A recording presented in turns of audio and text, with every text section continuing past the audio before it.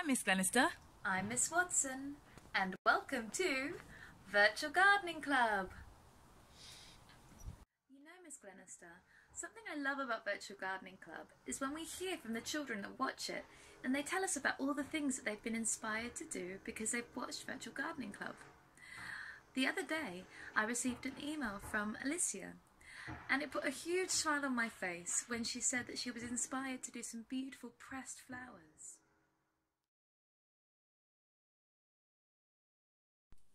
You're absolutely right, Miss Watson.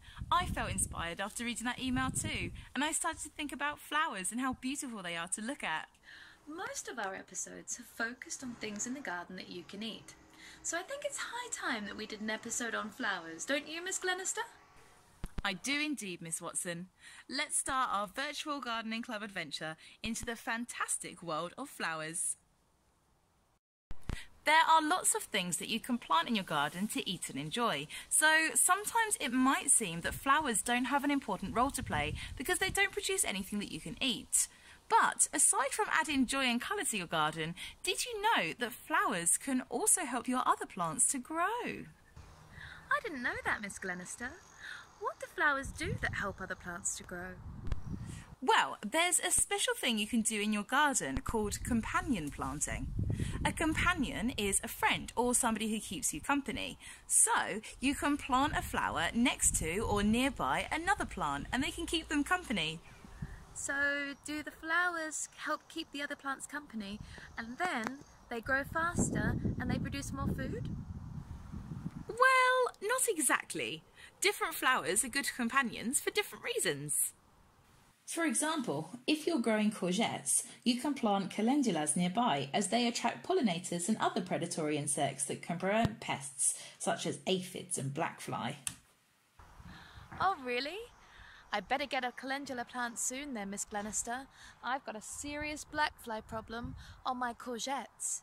Are there any other flowers that are good companions for plants? They are indeed, Miss Watson.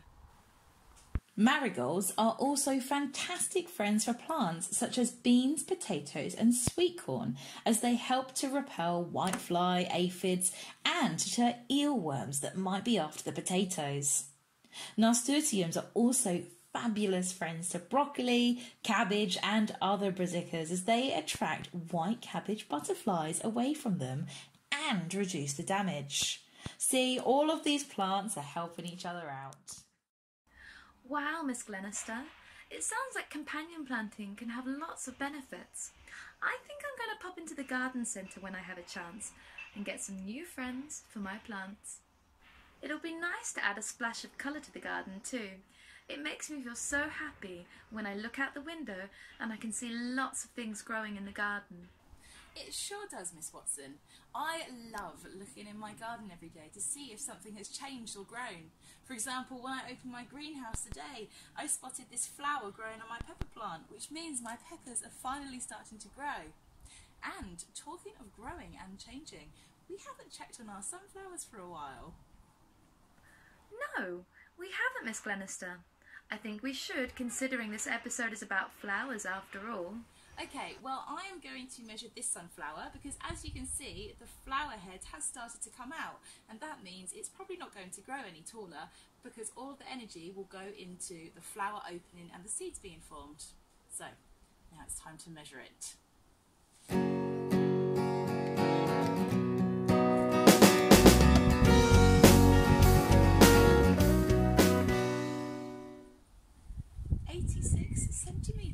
This sunflower is. My tallest sunflower is 72 centimetres. If you've got some flowers to spare in your garden, flower pressing is a lovely way to use those flowers and also can make fantastic gifts for your friends. You're absolutely right, Miss Watson. Here I have a necklace that belonged to my grandmother. The necklace is over 50 years old and as you can see inside there is a pressed flower. We're going to take inspiration from Alicia today and press our own flowers. Miss Watson, have you ever pressed flowers before? I have tried before, Miss Glenister, but the last time I did it, it didn't work out so well. So this time I'm going to try 2 different ways and see which one works better. Oh, how exciting! I can't wait to see which one works. So the first way that I'm going to try and press flowers is using a flower press. This is a more traditional way. What I have to do is I have to unscrew the different bolts here, and then as you can see there are lots of layers of cardboard, and I have to put my flowers in the middle of these different layers of cardboard and then twist my bolt to make it nice and tight and press the flowers. This can take up to 2 weeks sometimes, depending on the types of flowers that you've chosen. So I probably won't be able to show you today whether this worked really well. However, I do have another method that is a little faster and hopefully gives you as good results. For this method you will need some flowers, a piece of paper, a piece of kitchen towel, a large heavy plate, and a microwave. Here they are. Now I'm going to fold over my kitchen towel and just squish it down very carefully. And now I'm going to fold it into my paper and put it in the microwave.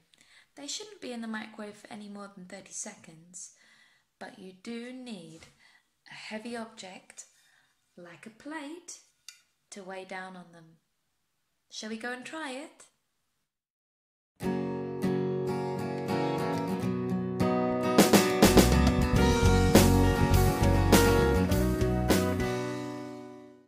Let's see how these look.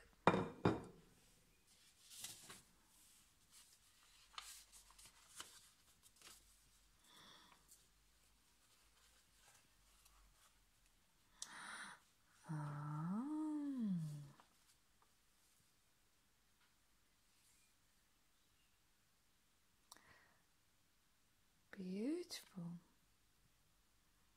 I might actually put these in just for a little bit longer, maybe 10 more seconds.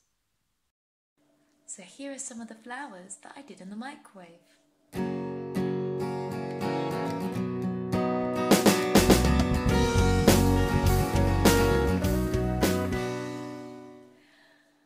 And here is a card that I have made using the dried flowers. I hope my friend likes their card. There are lots of other things that you can do with dried flowers though. You can make bookmarks, you can make pictures in picture frames, you can even make candles with dried flowers. What do you think, Miss Glenister? Wow, Miss Watson, who knew flowers were so useful? I'm really glad we got to learn about them today. Children, your activity this week is to use one of these methods to press your own flowers. As Miss Watson said, you can use pressed flowers to make bookmarks, cards, framed pictures, or decoration for things around your home like candles. We hope that you have fun and that this brings a little colour to your learning this week. Me too, Miss Glenister. That's all we've got time for today, so we'll see you next week for another episode of Virtual Gardening Club. Okay, it's been one day now.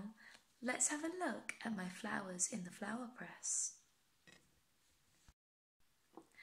So, I've just checked on my pressed flowers. My daisy isn't doing so well. It's looking a little bit squashed.